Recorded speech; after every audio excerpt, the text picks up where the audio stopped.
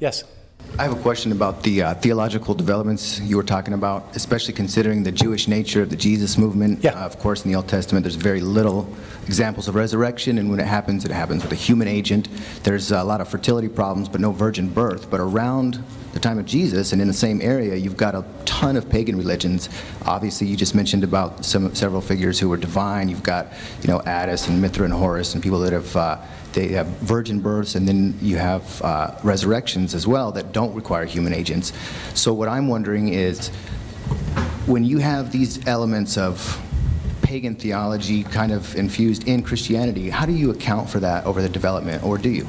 Yeah, thank you. It is a modern myth that that there were lots of accounts of people being born of virgins and on December 25th, and that they were crucified and that they were buried and raised from the dead. It's actually a modern myth. Mithras was not born on December 25th. His mother was not a virgin. Osiris is not raised from the dead. People say that, but the people who say that don't know the ancient sources. The ancient sources, in fact, don't bear that out. There are a number of things, though, that are common to pagan religions. In my book, I talk about Apollonius of Tyana, he didn't have a virgin birth, but he had a spectacular, miraculous birth.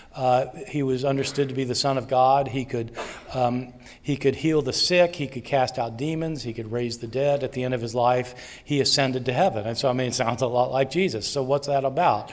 Well, what it's about is the Christians are speaking in terms that the people around them can understand, and their understanding of Jesus is, of course, borrowed from the environment. The only way we understand anything is in relationship to what we already know. And so what they knew were these stories, and so Jesus was told in light of the stories. That's absolutely right. So I do talk about that at some length in my book.